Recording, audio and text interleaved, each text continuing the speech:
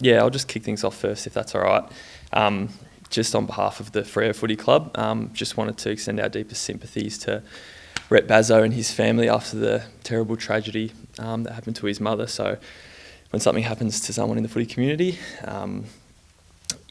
rivalries and everything aside, our deepest condolences and hope him and his family are doing all right. I believe that a couple of boys are pretty flat about it, eh? A few of them actually knew him quite well, and it's just had a bit of an impact on your squad as well. Yeah, look, I don't know Rhett personally. I hear he's a great fella, and I'm sure there's a few of the boys that have a close relationship with him. So, terrible tragedy, and has a big impact on a lot of people. How's the footy going, mate? Obviously, this is the year for you, eh? With your injuries, the back last year, and the other things that happened, but you're feeling, touch wood, all well? Yeah, feeling really healthy at the moment. I reckon this time of the year, I say every year is the big year. You have to have that mindset because every year is so important. But yeah, I'm feeling really good, really fit at the moment. Building and gaining more confidence with my footy, and loving building more chemistry with the guys, and the finals experience last year, and things are tracking upwards, and really excited for what we can produce this year. Does it feel like the forward line is the area that probably can make the difference in terms of top four, knocking on the door, that sort of thing?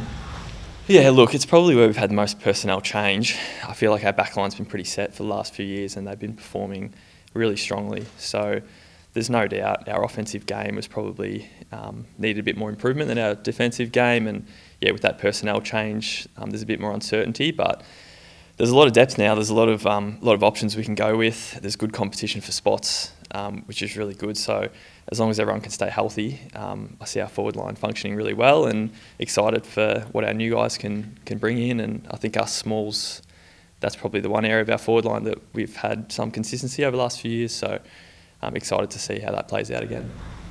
How's match sim been the last couple of outings? A little bit intense at times? Yeah, very intense. This time of the year, the intensity is always up, and there's often more mistakes and stuff because the pace lifts, and you have so much fatigue with the weather, and you've only just started doing match sim. But we've been able to get a truckload of match sim in, which is a credit to the guys and how fit they came back from the break, and the work we did before Christmas. So we're able to practice our game plan, and we've just been refreshing over our stoppages and kick-in and zone structures and whatnot. So we're putting all that into practice. You talked about a few personnel changes up in the forward line. Nat Fife up there, have you made of his training so far? I know it's been a little bit limited. Yeah, a little bit limited, but it's been great to have him down there. Nat, alongside Lukey Jackson and Josh Corbett and some of our new draftees, have all had a bit of a go down there, and just getting a feel for it. I think Nat is enjoying training and having a full pre-season, which he hasn't for quite some time.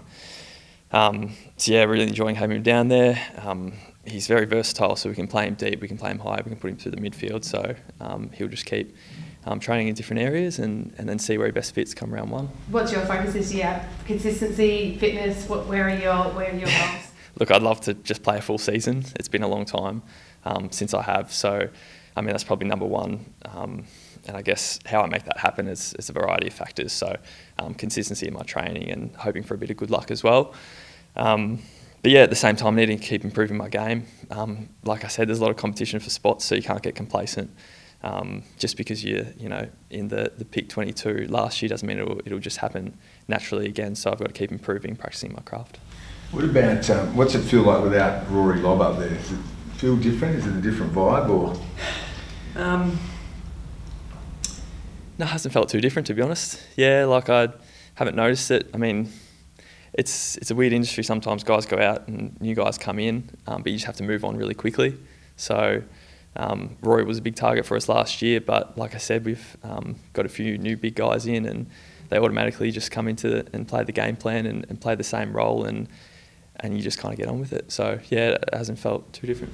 And you feel like the rucks will change in the forward line then? Is that look like the plan is? Don't know what JL's plan is yet. Luke and Sean have both been training ruck and forward, so I think we'll likely see a bit of a mixture. and then some other options of guys who can go in there as well. Pretty exciting, isn't it? If those two blokes are down there, you'll be running to get to their feet. Yeah, absolutely. Anytime we get a 450 stoppage, my eyes just light up. It's a chance for me to get involved and get that first touch off the first hit from those rucks. So if they can be dominant, makes me happy, yeah, for sure. Sam, there's obviously a bit of a squeeze on small forward spots with yourself, Bailey, Lockie and a few others. Does that sort of competition drive you on? Absolutely. You need the competition. Like I said before, you just get complacent if you know your spot's guaranteed every week. So it's super healthy to have a lot of competition. Those guys are training incredibly well at the moment. So yeah, the lineup could be anything for round one. And just with a few of the new faces, what's it like getting to play with someone like a Jager O'Meara or a Luke Jackson, and I guess kind of working out what they like, what they don't like, building that on-field chemistry? Yeah, it takes time, but fortunately being able to do match simulation training for a couple of months in pre-season helps with that a lot.